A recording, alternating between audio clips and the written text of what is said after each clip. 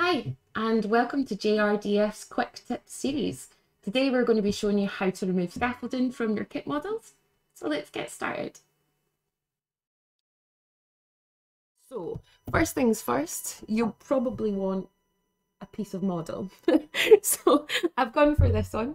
I think it's quite a good example of just different points that we can have a look at as we go through there. So we have our model piece. We've got our clippers, we've got our scalpel, we have our little bit of sandpaper. This is 600 grit and this comes with your kit.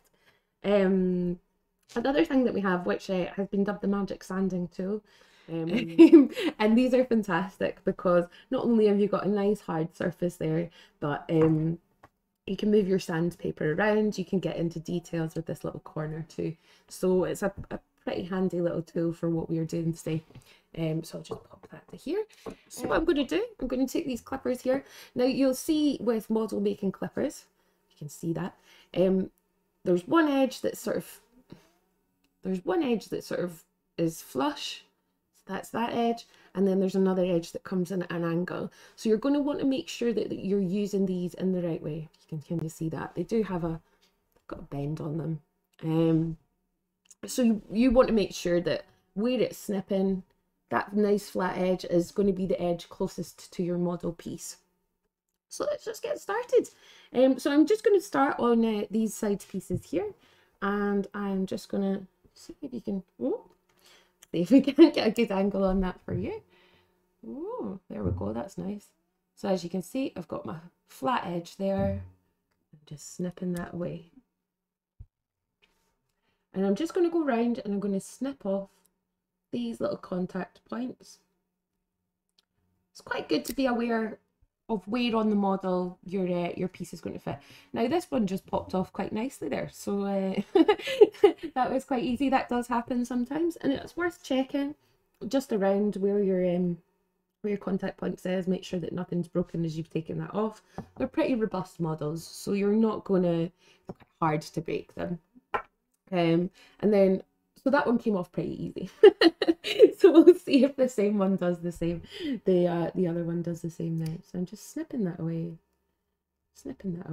And often what I quite like to do, just to make sure that I'm not getting any, so that I can get access to the underneath if it's a more difficult area, is I just like to snip away any of the excess scaffolding, or supports as they're sometimes called. And that just gives me better access to see what it is that I'm supposed to be doing or getting at. These bits are a little bit more delicate, and that's okay. So I'm just going to run the scalpel through that bit. There we go. And that's us. That came off pretty easy, didn't it? Fantastic. So what you'll be left with here is your two pieces. And if you look along closely, you'll see where all your the attachment points have kind of come. So you get a little bit that just sits slightly proud there. Don't worry about that because we're going to move on to the next stage. So this is quite a high, low grit sandpaper, so we don't really want to be using too much of that. The 600 is kind of preferable, but if you have any like really sticky out bits that you need to deal with, this is kind of the badger you'll be using. I think I might just use a tiny bit. So another thing just to say as well is that you can use the edge of your knife and just scrape away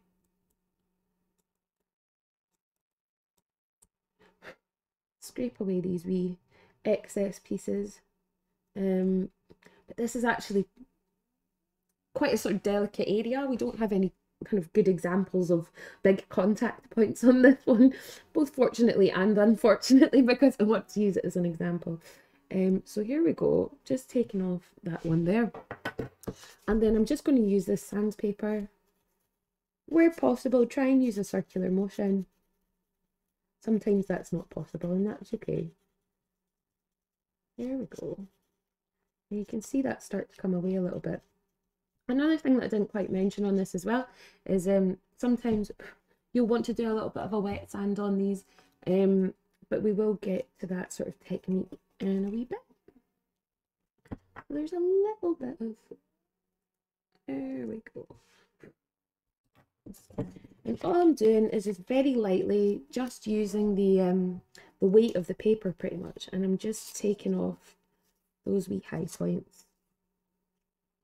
You can see that that's a lot smoother now. We can still see some bits just up and along there. Take those off too. And then even actually, it's quite nice just to sort of compare your pieces. Don't know how well you can see these. So this is the one that's not been sanded yet, and this is the one that still needs done.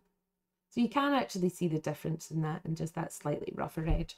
Sometimes maybe a little bit easier if you hold them there. Ah, yeah, you can see that now. You can see that rough edge just along there. So it's quite nice to be able to feel your progress as well. So once again, I'm just going to quickly do this one. Just going to take this one, just to take those top edges off. Very gently. You don't want to overdo this.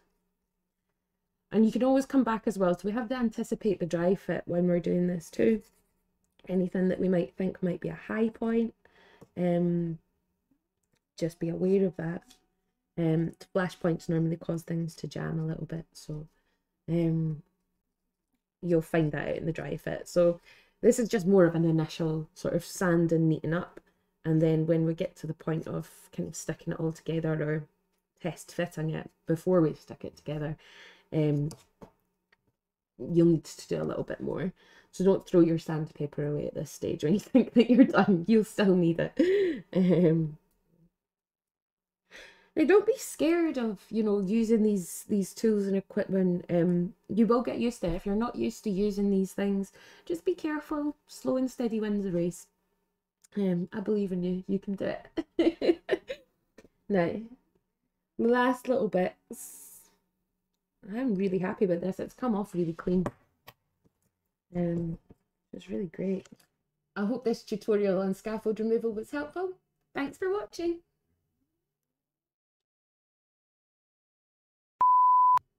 I hope this tutorial was helpful. Thanks for watching. Okay, I think that was good.